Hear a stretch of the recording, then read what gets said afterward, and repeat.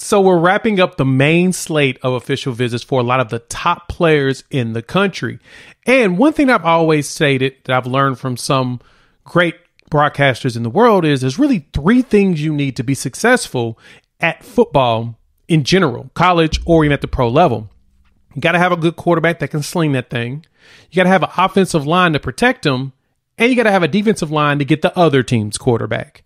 And so if you've noticed in recruiting lately, that defensive line has become the premium position in college football.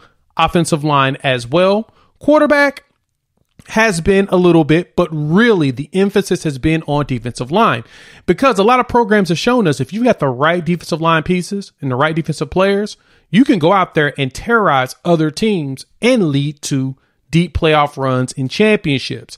That's in the NFL and in college football.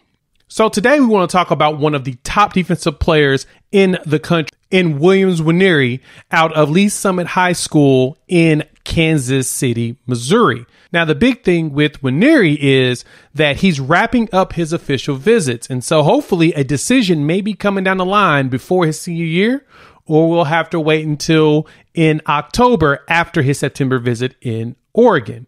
Well, Nwaneri just finished up a visit at Tennessee as well as Oklahoma and has had high praise of both programs.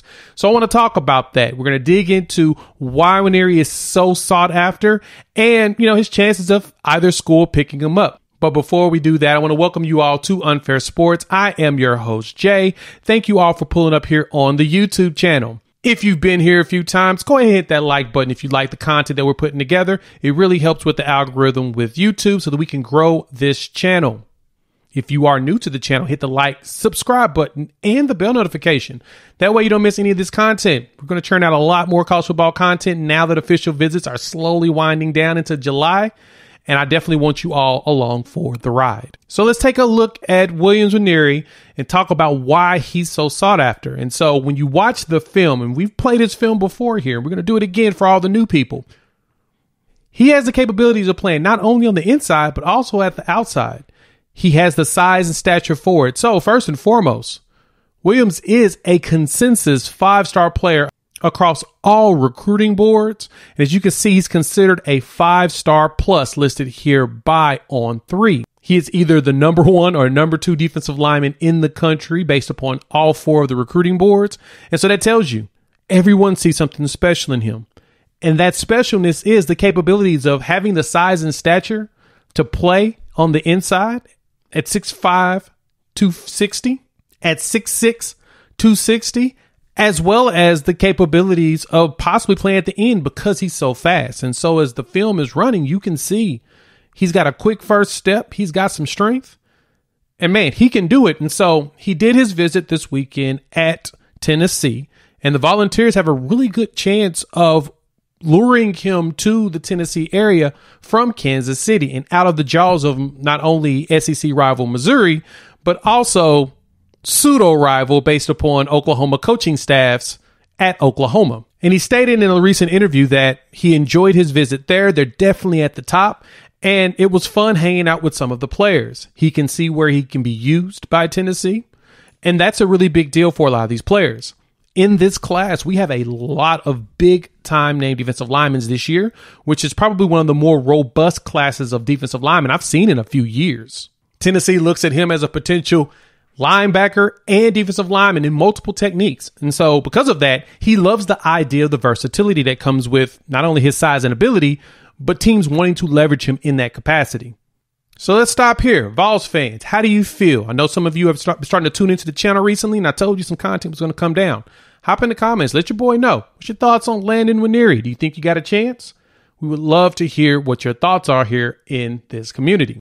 Now, so as we move on from that, the Oklahoma Sooners are also putting a heavy push and emphasis on Nwaneri. Also, when he came the weekend before, the Oklahoma Sooners had major focus on him with a couple of other players, just talking to him and Nigel Smith about how he can be leveraged. And the good thing is Oklahoma's always emphasized to him that he can play multiple positions here too.